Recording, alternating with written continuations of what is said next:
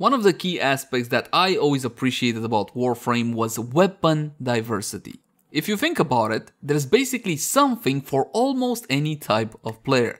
There's sniper rifles, shotguns, rifles, pistols, there's big boom grenade launchers, there's plasma balls, flamethrowers, even heavy duty guns that drop from the sky and launch metal rods. Essentially, if you can think about it, Warframe probably has it. But indulge a selfish curiosity of mine. Which one of you asked for another status sniper rifle? Hey guys, welcome back. As always, my name is Leyzar, and today we're going to be diving deeper into this Mastery Rank 13 primary weapon, the Sporothrix. As per the usual, I'm going to have a cheap build, something affordable that most tenors should be able to build. That said though, please keep in mind that my builds and guides usually take a new player friendly approach. I like to take my time and explain whatever I feel is necessary for newer players. So in case you're a vet and you already know most of this stuff, please bear with me. And with that out of the way, let's jump into the Sporothrix. Let's begin by checking out how the weapon handles without any mods equipped, and for that, just a couple of free shots. The Sporothrix is a sniper rifle, my friends, and this is the sniper scope you're gonna be getting. Unfortunately, you only get one zoom level, 2.7x and 50% headshot damage. That is the scope bonus. From what I understood, initially this weapon was supposed to have 2 zoom levels that was supposed to be a 3.5x with 100% headshot damage, but apparently that one didn't make it into the final weapon. Let's say that you don't enjoy these graphics on the scope, right? You can turn them off, you go escape, options, interface, scroll all the way down at the bottom, and you can turn it off right here with use sniper scopes. Now in this case, there is an somewhat added benefit to this scope. Take a look at this. It jiggles. See that? It jiggles not when you fire, it jiggles when you get a headshot. No headshot, no jiggle. So that's the way you know you got a headshot. Even on the explosion thing, right? If it does manage to get a headshot, it will jiggle like so. The minimum combo is gonna be free, and the combo delay is gonna be 2 seconds, and that's pretty much it for functionality. This is a projectile-based attack. I'm not sure if you guys can spot that, and the projectile flight speed is pretty good. There's this razor blitz things that explode after 0.9 seconds after they make contact with an enemy or with a surface, and that's pretty much it. Let's have a closer look at stats to see exactly what we're dealing with. Mod capacity 60 out of 60, and if your Sporothrix comes with only 30 out of 30 jump to actions, plug in that Arcane Catalyst, double that mod capacity. From my humble point of view, we didn't need another status sniper rifle, and I wouldn't go out of my way to fully build the Sporothrix. You can pay 20 plat to have one installed, you can grind one from Nightwave, you can get a blueprint from the daily sortie, and you can also get an Arcane Catalyst as a possible or guaranteed reward from some events in Warframe. My weapon has been formatted a total of 5 times. This is what I recommend for you guys as well. If you want to build a Sporothrix, you can get away with something like 3 to 4 V symbols or Madurai. The weapon plexus or XL slot is worth unlocking on this one because you can use lethal momentum, or better said terminal velocity, with 60% projectile speed. Lethal momentum is the same thing but only for secondaries. So it will help considering this is a projectile based attack. Also it increases the fall off, you saw that? If you want to kill targets from further than 400 meters away, this increases the fall off starting at 640 meters and ending at 960. The accuracy, of course, is going to be 100, just like any sniper rifle. Heavy caliber on this one, weirdly enough, even though it is a projectile-based attack, kinda works. Allow me to show you exactly what I mean. And this is the reason why it's best to test, even though theoretically you know what will happen, it's always good to test. Let me show you 25 meters with heavy cal. 23, 24, 25.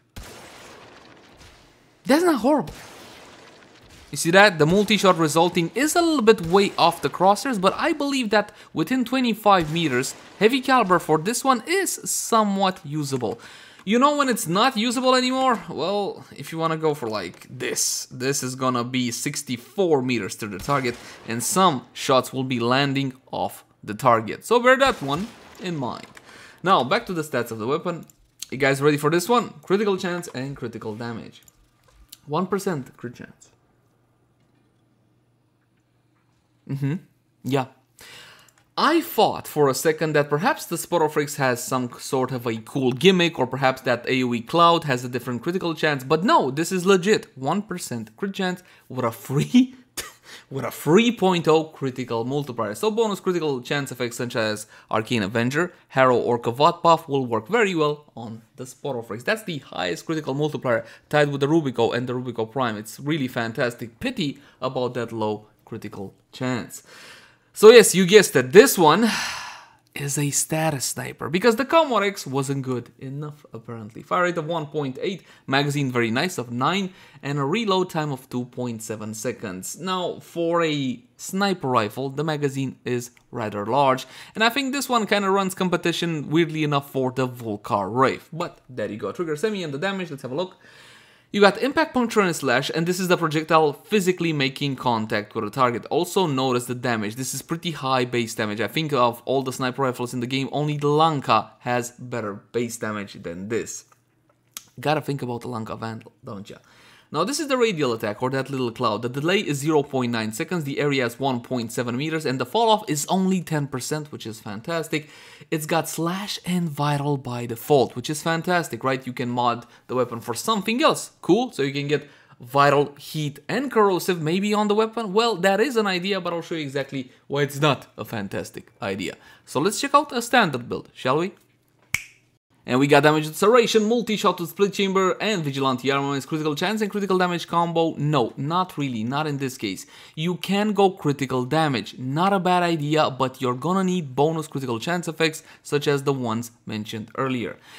Target acquired, however, becomes all the more important. We even have heavy caliber on this one, and I'll show you with heavy caliber and without heavy caliber. You get to decide. Again, it's kind of weird that this one, even though it is a projectile-based attack, it kind of works with this mod. Rifle aptitude becomes more important. This one was buffed at the start of 2020 with the status changes, 90% status chance, and of course we got all 260 mods forming viral damage. Why didn't you do corrosive? I'll show you why I didn't do corrosive in a second, but first, this is the base build. I'm recommending you check out what it can do. And we're gonna go for the same corrupted heavy goons, level 120 as per the usual. My friends, I do have whatchamacallit on, heavy caliber, so I'm gonna hit my target still 33 meters, something like so. Look at that. I got 2 slash procs on that target and 4 viral procs after the detonation of the AoE effect, and that is a true blue one-shot, my friends. You got 2 slashes, 5 virals, that's not gonna be enough to kill the target. Sometimes it will one-shot, and sometimes it won't. Basically, it depends how lucky you got with your proc. So do you understand what we're looking at right now? This is essentially oh god, this is essentially the Hunter Munitions experience, but without critical chance and without actually using Hunter Munitions. This is the Hunter Munitions experience through status, not through crit and the actual mod. I'm gonna abstain from commenting on that one for now. So this is the kind of performance you can expect. Look at that, shot on the target, 8 virals, 1 slash, hey mama, 17,000 bleed on that one. So again, it really depends how lucky you get with your procs. Heavy caliber kind of works. Again, I think you can go for this one. Now allow me to show you why I didn't go for corrosive. I'm gonna put it on right now. Is a status sniper, yes, it's a status sniper. But take a look at all the status I got, 164.3%, ain't that fantastic, mama? What? I'm trying to look on the bright side over here. You guys should try it too. Definitely try it. Yes, let's go with corrosive. In order to form corrosive on the weapon, it's a very simple task. You take off rhyme rounds and you go with high voltage. The problem with adding corrosive to the weapon is the fact that I get one more element that can proc, which is not slash or viral. In order for me to get somewhat consistent one-shots, I'm gonna have to focus exactly on getting those 2 procs, and now I will be getting less one-shots than before. Allow me to repeat the test, and I'm gonna give you an option for heavy caliber in a second as well. There we go. This is gonna be what to the target? 26 meters. I think this is decent. 1 shot on the target, that's gonna be 2 slashes. It's gonna be a 1 shot from the viral and the corrosive. Absolutely bloody fantastic. 1 shot on the target. Keep in mind that sometimes these targets are affected by the AoE nuke as well from the cloud. But as you can see, you will be getting, mathematically speaking, less 1 shots than before. You can go for a build such as this if you wanna have corrosive on it as well. Another idea, let's say that you really don't want to use heavy caliber because you're Mr. Sharpshooter and you kill your targets 5 kilometers away because you're that good, right? And you don't want to play Counter-Strike for some reason, whatever. Let's say you can go for another element, right? You take off heavy caliber, heat right now in Warframe, the most powerful single element you can get. So you can go for something like so. And now you got still vital and heat on the weapon. Or you can just simply replace vigilante armaments. Here's another good idea that you can go. Well, good idea. That's an overstatement. You can go with plus slash mods. Adding slash to the weapon will allow you to proc more slash. Normally, I don't really suggest you use plus IPS mods because there's a little bit lackluster. That's just how it is, even after the whole status changes. But in this case, you might want to go for something like so, simply to increase the proc priority of slash. And then you got vital together with heat and a little bit of slash. And then we're gonna be talking just a bit about Riven mods. I know Vigilante Armaments doesn't have a lot of fans, but to be honest, that mod should really be on this weapon. You don't have a whole lot of options on a weapon that you can't directly mod for crit. You can only indirectly mod for crit. You gotta go for damage multi-shot, that's your best Riven as well. Damage multi-shot with a harmless negative. There you go.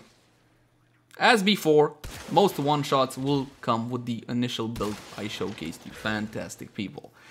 Riven disposition for this one is currently set at only 1 out of 5, which means it's gonna be hard for you to get a Riven which is actually worth it. Again, damage multi-shot with a harmless negative. Just so you understand how low the values actually are, I'm gonna show you the Riven that I got. This is a loaner from a friend. I wanted to sink a whole lot of endo and make it usable, and then I realized it's kind of a fool's errand right now. So this is a double positive. It's not even a triple positive at this point. And you got 64 slash with 44 heat. I mean, Fang Fusillade alone gets you 120 heat.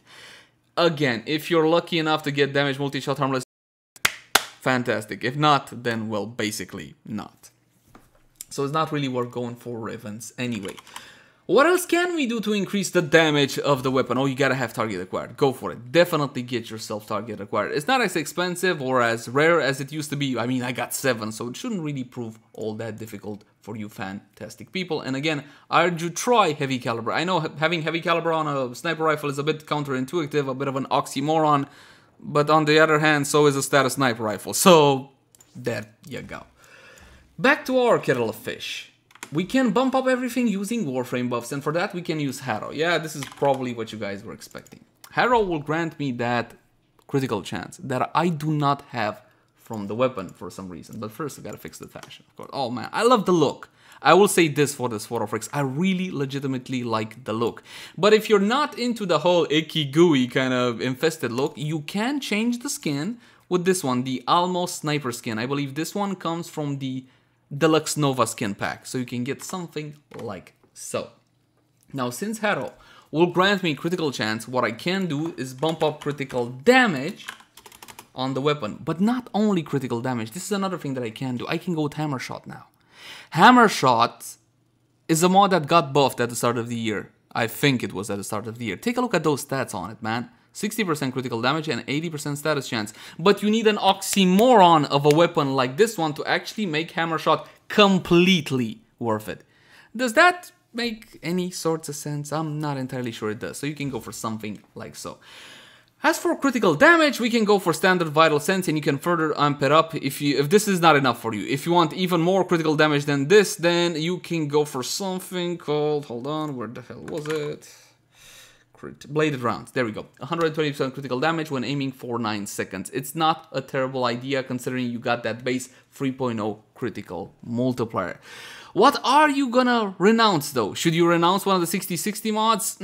From my humble point of view, nope, not really. We might as well drop heavy caliber in this case and go with a little bit of critical damage and vital sense. 8.4x critical multiplier. Absolutely bloody insane. If you want to go this route, really go this route, hardcore, then you might want to drop rifle aptitude as well and go with bladed rounds. So much critical damage, mama. I love it, yes. I love it too. I would have loved it more if this bloody thing had a decent base critical chance, but there you go. Beggars can't be choosy. Corrosive projection when it comes to Grenier is still meta. You can go Deadeye as well. Deadeye will increase the damage of your sniper shots by 52.5%. We're gonna go with corrosive projection. As for Arcane's Arcane Avenger, even with Harrow, even in this circumstance, is still a good idea, but precision will not help us. What will help us is Arcane Rage, R5 from the third Eidolon down on Cetus, just like Arcane Avenger. Keep in mind that Avenger grants its bonus to your primary weapon, to your secondary weapon, and to your melee as well. It's the most powerful offensive arcane in Warframe, at least for my 2 cents. You can get a Sentinel as well and buff up the damage. We're gonna go with a Carrier or whatever else you guys want. Make sure that on your little Sentinel's weapon you have the Vigilante mods: Offense, Supplies, Fervor, and Armaments. This will grant you the 20% chance to enhance critical hits from primary weapons. Even if the little Sentinel dies and never comes back to life, you will still retain that bonus. So bear that one in mind. Finally, let's do it with Lord Harrow. We're gonna bump up the level to 150. Unpause the AI so they can hit me and I can get my buffs, like so. We're gonna activate Harrow's 4th ability, save everybody in your party and get many fangs from everybody. Right, and his 2nd ability will grant us fire rate as well as reload speed. Try to farm Harrow. I know the farm for him is a bit difficult, but trust me, you will love this outstanding Warframe. He is renowned and known as the Priest of Holy. The Priest of Holy Crit? Yeah, something like that. And you'll see why in a second. Take a look at that. You gotta get yourself a headshot. Look at that red crit, red slash. Beautiful. Didn't even get to see the bloody number on that one. Take a look at that. 351,000 damage. Something along those lines. Absolutely bloody insane. And now we can actually play with it like a sniper rifle. I don't have heavy caliber anymore, so I gotta rely on my own aiming, which, let's be honest, is not really all that fantastic. Did I get a headshot? I don't think I did. Wow, that was white damage. Gotta get it from all the way. They don't even know. They don't even know what's going on. Take a look at that slash, man. Absolutely freaking fantastic. If you manage to get a Deadeye headshot, then it's gonna be a one-shot on your target. Like so. And this is from 60-something meters away, my friends. So the Sporothrix can definitely pack a punch, especially if you're going for critical chance, bonus additive effects from Harrow or from Arcane Avenger or from your Kavat. You can also go with Lady Mirage Prime, but I think it's time to draw some conclusions. I did my best to review this weapon as objectively as I can. And you know what? Objectively, it can pack a punch. Objectively, it's an alternative to the Komorex. Perhaps you didn't like the Komorex. Perhaps you're bored of it, but you enjoy that style of sniper rifle for whatever reason. I'm not judging. So yes, you can definitely go for this weapon. But from a subjective point of view, and this is simply my feelings on the weapon, strictly me, it's mastery fodder. I don't see a point to a status sniper rifle. I thought the Komorex was a nasty experiment and they got it out of their system, but apparently not. I do not recommend this weapon. I do not see a realistic use case scenario for it, but if you want to go for it, there you go. That's the Sporothrix. As always, my name has been Leyzar. Thank you guys so much for watching. Like, favorite, share, and subscribe if you enjoy the content. And if you got any sorts of feedback for me, by all means, drop it in the comment section down below. Also in the comment section down below if you guys want to suggest any particular type of content. But you can also catch me on Twitch, Facebook, Twitter, all the usual places. Until next time, my friends. Bye-bye.